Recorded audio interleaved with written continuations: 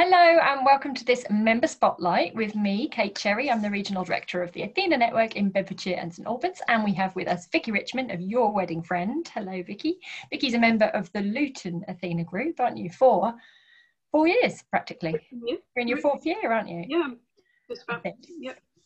And so what we like to do is we're a business networking and development club for women, female business owners and executives across Bedfordshire and St Albans are my areas. And what I like to do is get online with some of our members to spotlight or highlight what it is they do so that we can send that out to the wider community and so that more people that need to hear about what they do can hear about what they do. And so I'm going to jump straight in. Vikki, tell us about, and I love your story because you started networking with me and in other areas I know as well, practically like the minute you were launching your business, weren't you? Because you knew how important that was. So we'll touch on that in a minute, but tell us about what you do, what your business is and how you help people. So Your Wedding Friend is just me, and it's wedding planning, but also events, any sort of social occasion really, but weddings is where my passion is. I absolutely adore a wedding. I'll often be seen at the back of a ceremony room bawling my eyes out because I really get invested in the weddings that I help plan, and it's always been good fun. It's something I sort of stumbled into but realised that I loved really early on, so yeah, love doing it.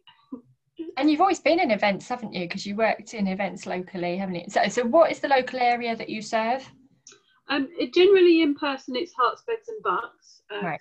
I'm based in Luton, so I travel. I say generally within an hour, which I'm finding as I go on is much further than I thought.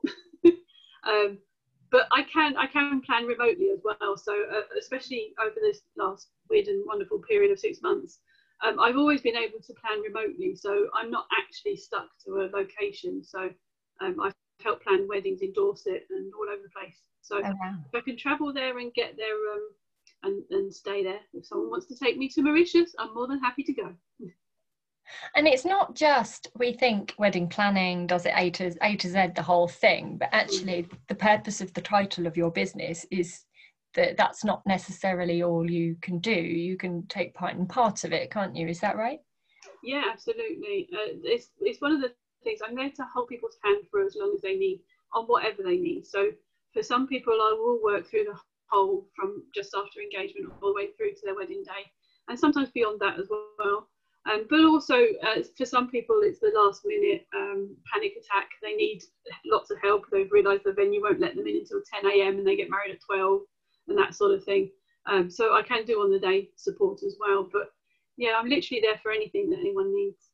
That's that helping hand aspect of what you do that you tell us about in our meetings, isn't it? It doesn't have to be the person who, you know, we imagine those Hollywood movies with the, you know, swishly dressed skinny mini with a clipboard bossing everyone around, but that's not you. You're the emphasis is on friend, isn't it? Yeah. It's more like a fairy godmother, and I beaver about in the background, making sure everything gets put together where it's supposed to be when it's supposed to be there. And I'm not glamorous enough to be the kind of Jennifer Lopez type person, and I certainly don't steal people's partners. But you won't see me wearing a headset and running around with a radio generally. I'm beavering about in the background, and I'll occasionally turn up with a tissue in the middle of the day when things start to get a bit emotional and that sort of being in tune to know exactly what it is the bride needs at what point. You're not just ticking boxes, and you must have an incredible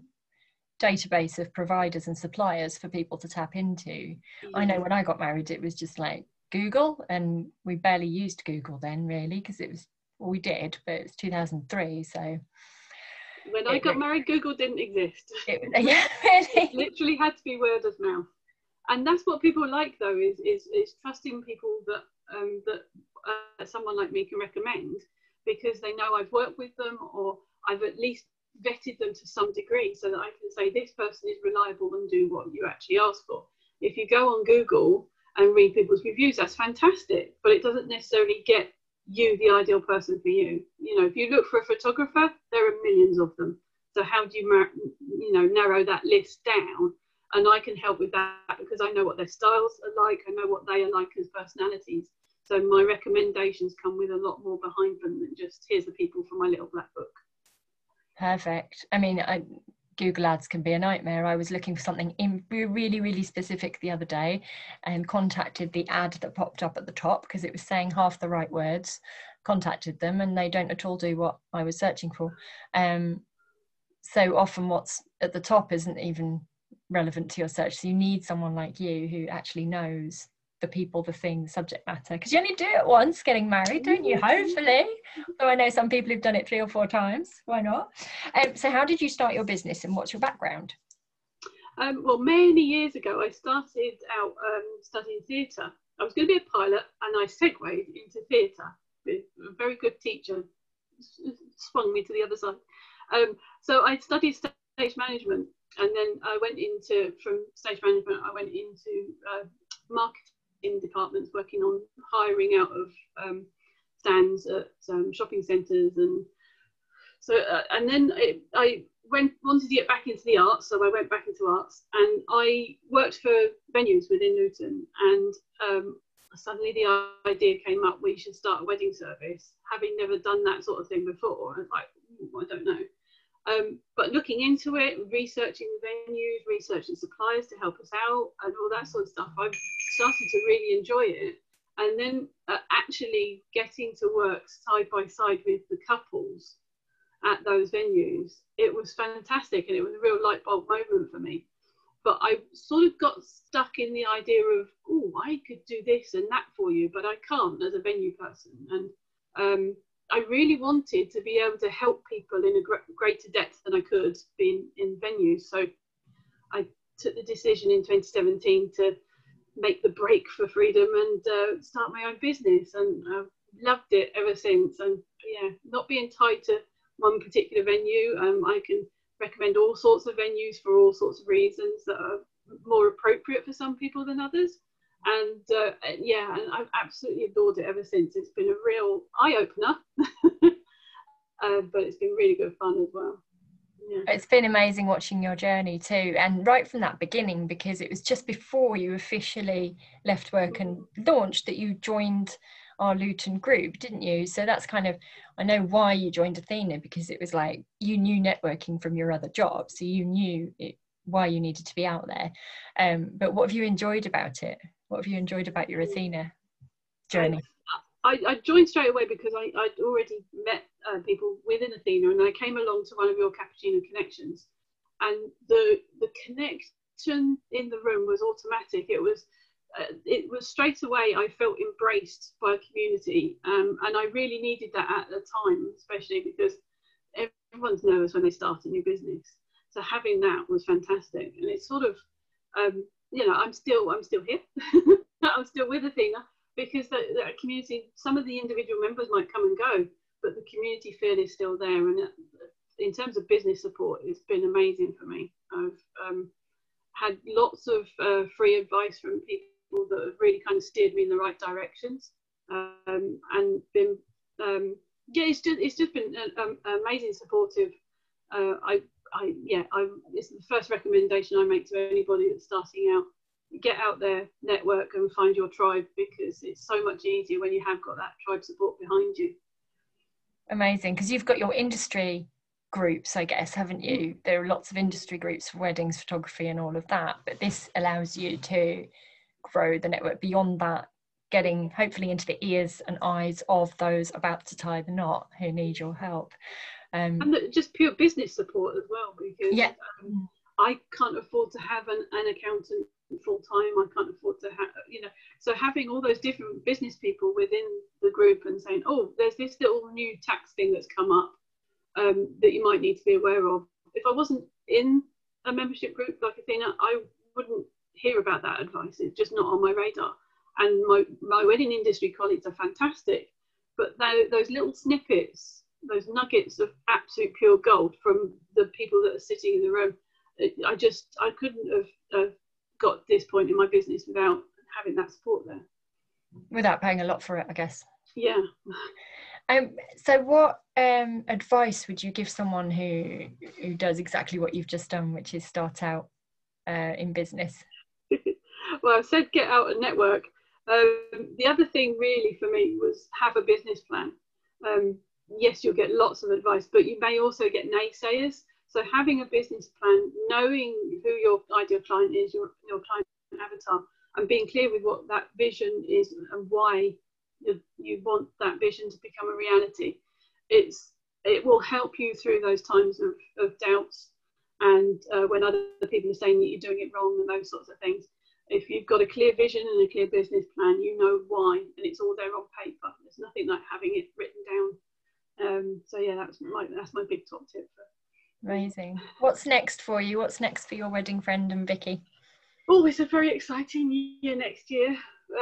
Everything that didn't happen this year, fingers crossed, will all be going ahead next year. So yeah, we've been sort of tweaking things as we've been going along. So micro weddings are going to be a thing for a while now. So slightly adapting the way that I work.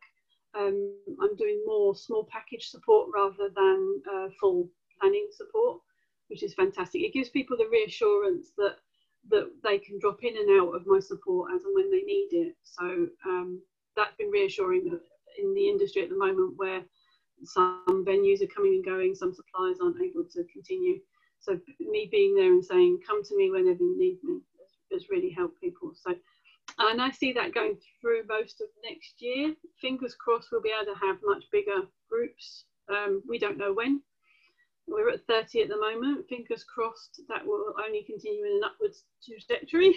Mm-hmm. But we can only, no one's got a crystal ball that can actually see what the future will hold. But in terms of the business, onwards and upwards, and continue to pivot when pivoting is required. Yeah. Amazing. Thank you, Vikky. Where's the best place for someone to be able to contact you?